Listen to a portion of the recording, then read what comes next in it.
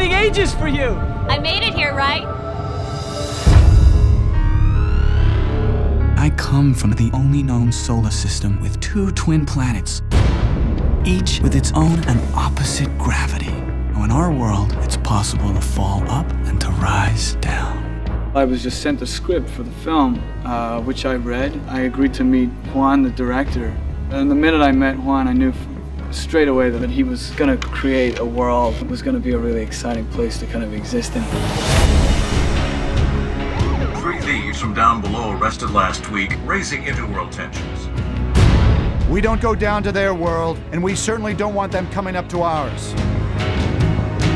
I read the script. Immediately, there was a simplicity and a poetry in this film. I knew that this movie could be visually incredible and just such a beautiful story. Not only is it a love story about the triumph in adversity of love, but it's also a metaphor about how one part of the world feeds on the other part of the world and the consequences that we all have to live and breathe with. We observe a full separation between worlds. Hey!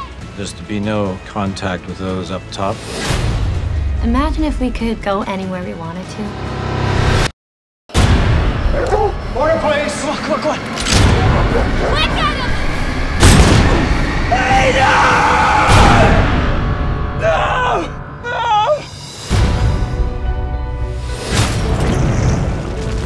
Please, no! Contact her again, and it will cost you your life. I need your help. In terms of the gravity, like whenever I go to his world to visit him, my hair always has to be back, so otherwise I'd be flying up. So that we had to be conscientious about. I couldn't have asked for a better person to play Eden. She's an amazing actress and a lot of fun. She's someone who's had a lot of experience with the whole wire thing. And she's a person who understands what I'm going through. We're strapped up on these wires together for hours and hours at a time. You need to really get on with that person. You know what was really beautiful scene was when I'm on his shoulders and we're like laughing together. And there's this beautiful snow in the forest. I think it's my favorite just because it looked really sweet and fun. Everybody up against the wall. I gotta go. No. I'll find you. Stop him!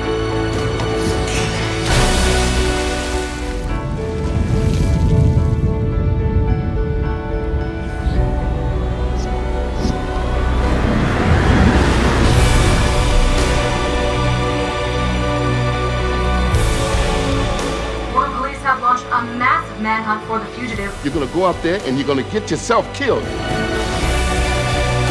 Kirsten is beyond beautiful and upside down, and you know, she has to pull off something that's extremely difficult. She has to pull off the fact that Jim Sturgess, Adam, would die for her, because he's not only going to overcome gravity, he has to overcome society. If I could just give my life some kind of hope, then I'm gonna do it.